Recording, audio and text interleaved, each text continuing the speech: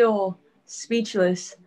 It's still sinking in. I'm just one step more closer to my dream, and to have this opportunity, it's amazing. And I'm just so thankful, so grateful, and my heart is still racing. And my fingers are still shaking, just taking it all in. So. Now, I know that if you had it your way, things would have gone differently, and you wouldn't have had to wait all this time, and you would have been picked in the draft. But do you see a silver lining to where that this made you a better basketball player? This prepared you maybe even as a better adult to have to go through this journey and go to Sweden? For sure.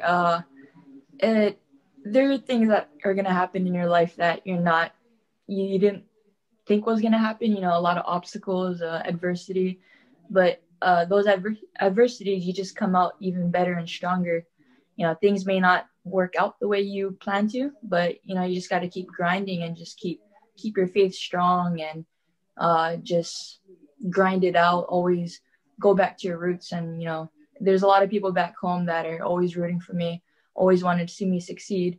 And when I think about that, it fuels a fire in me.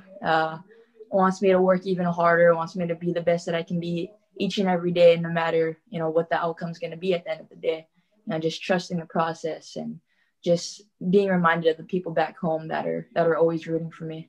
Coming from Hawaii, coming from an island in the middle of nowhere, it is crazy. And I was told that not one Filipino is in the WNBA. So I have even the Filipino community supporting me, and that's just just fuel.